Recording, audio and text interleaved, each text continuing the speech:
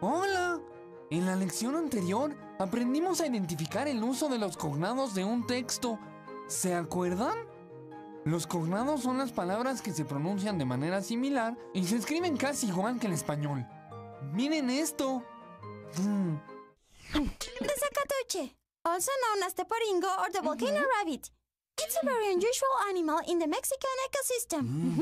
It is the smallest species of rabbit in existence in Mexico. It has small rounded ears, short thick fur, and short legs. The Zacatuche is also known to be one of the few types of rabbit capable of emitting sounds. The Zacatuche is another victim of the loss of its habitat. This has put it on the endangered species list.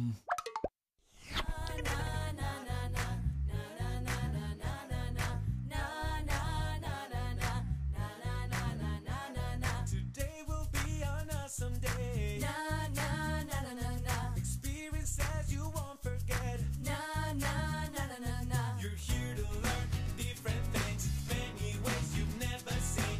Different style, much more fun. Everybody will have a good time. Knowledge is what you need. If a champ you wanna be, what can be better than this? 'Cause what you need, we gotta hear now. Everybody now sing with me. Na na na na na na. Take my hand and follow me. Na na na na na na. 'Cause you are about to see. Na na na na na na na na. All the things you need to succeed. Na na na na na. Unit 1, Lesson 13. What do you know about seahorses?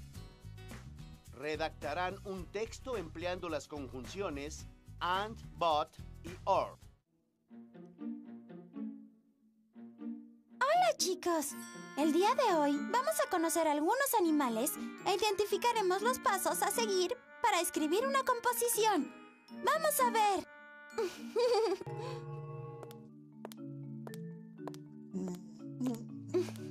Good morning, Antonio. How are you? Not too good, my dear. Last night I had insomnia. I couldn't sleep.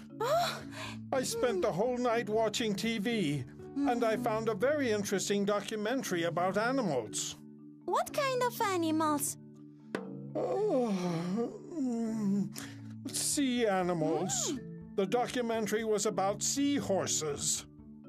Seahorses? Yes, Cristal. Look, I found some pictures on the computer. They look amazing. Their heads are exactly like a horse. But they are mythological. They are not real. No, Cristal. Seahorses are very real. But they look like a fantasy. Seahorses are half horse and half fish. Seahorses are a type of fish. They have no teeth or tongue and no stomach. So food passes through their digestive systems very quickly and they must eat constantly to stay alive. Just like Mickey. He eats constantly or he starts to complain. I don't think he has a stomach. One day, he ate 2 pizzas and 4 delicious flans all by himself. Why are you laughing? Hi, Miguel. We are talking about seahorses and what they eat. What do seahorses eat? They're not like you. They don't eat pizzas or delicious I flans. love pizzas and delicious flans. I like my pizzas with pepperoni and onions and lots of cheese, but I don't like bacon or mushrooms. What do seahorses eat, Antonio? Seahorses are not very big, but they use their long nose to suck in plankton or small crustaceans from the sea around them. How big are the seahorses? It depends on the species. Some species are 2 centimeters long, and the biggest species are up to 30 centimeters long. That is very small. That is only as big as this ruler. Incredible! Where do they live? They live in tropical and warm waters near the coastline. They prefer coral reefs or mangroves. But it's not easy to observe them because they hide in the seagrass and they change colors for camouflage. What do you find most interesting about seahorses, Antonio? Well, the most impressive fact is that the male seahorses have a small fertilizing bag in front, and the female uses it to deposit her eggs. And the male fertilizes them internally. Incredible! I can't believe it! The male seahorses have the babies. Animals are very interesting. I know! We have to write an article about an animal for science class. The teacher wants me to write my composition about kangaroos or koalas. Wow! That's a coincidence, Cristal. I have to write an article for the school magazine about an Australian animal. That's right! It is a coincidence. Kangaroos and koalas are from Australia. We can work together, but I don't know how to begin. Jimena is always writing articles about astronomy. You should ask her how to write a composition. That's a great idea, Antonio. Come on, Cristal. Let's find Jimena. Okay, Mickey, let's get help. Thank you, Antonio. See you later.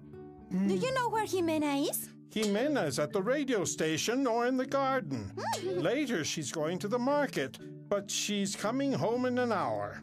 Thank you, Antonio. Let's go, Cristal. You go to the radio station, and I'll look for Jimena in the garden. Okay, Mickey. I look for her at the radio station. Goodbye, Antonio. Goodbye. Show me your compositions when you're finished.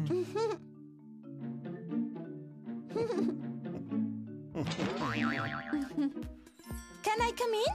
Hi, Crystal. Come in. I'm looking for Jimena because I have to write a composition about an animal from Australia and I need her help.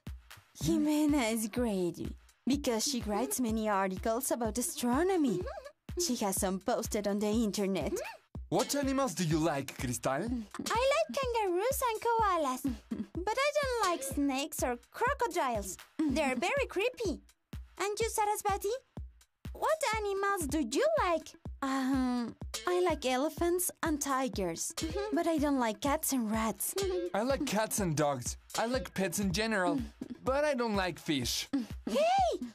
Maybe we can take a poll from the Radio Rebelde audience about which animals are cool. That's a great idea, Cristal. We can upload articles and stories with photos on the Radio Rebelde blog. Jimena! Jimena!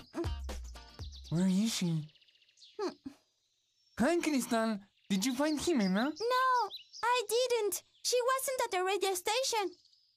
I wonder where she is. She must be at the market, or she's having coffee and cookies with her friends. But I have very good news. Hero and Sarasvati are inventing a contest for Radio Rebelde.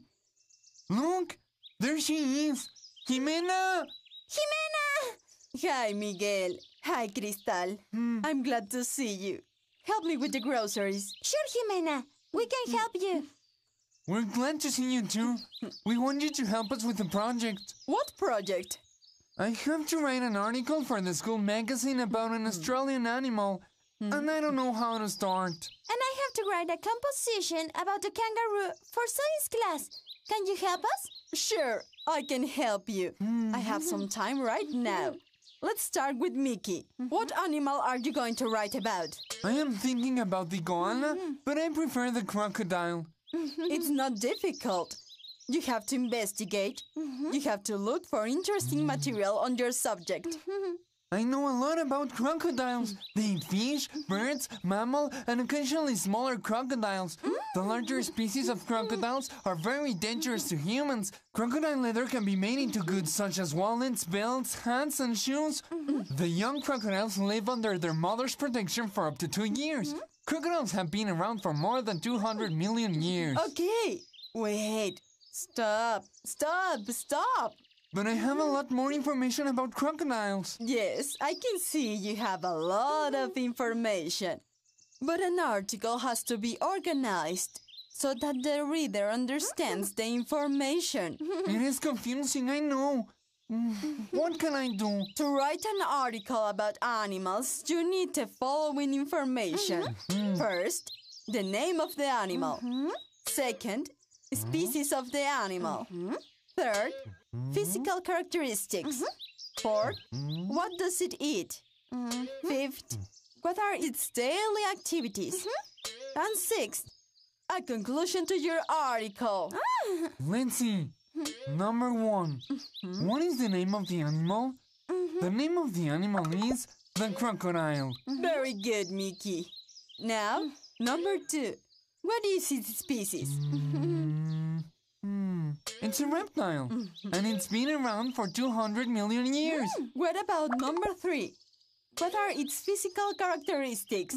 They look like armored tanks, and it has a huge mouth full of teeth. The crocs, as they are called in Australia, has smooth skin on its belly and side, but its dorsal surface has scales and it's thick and rugged, providing some protection. How big is it? It measures about 5 meters, and it weighs about 900 kilos. Number 4. What does it eat? It eats fish, birds, mammals, and occasionally smaller crocodiles, giraffes, lions, buffaloes, and sometimes humans. Wow! They are really dangerous. Sometimes they eat humans. Very good, Mickey. Now, number 5. What are its daily activities?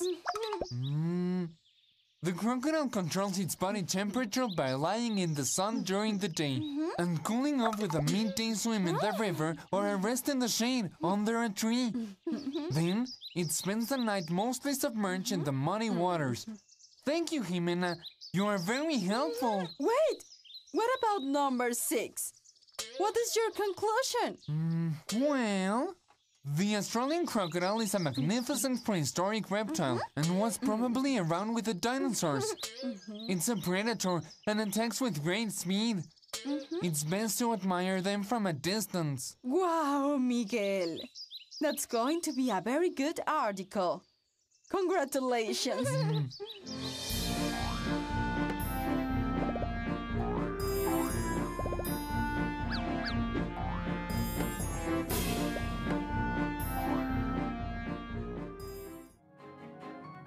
¿Qué tal, chicos?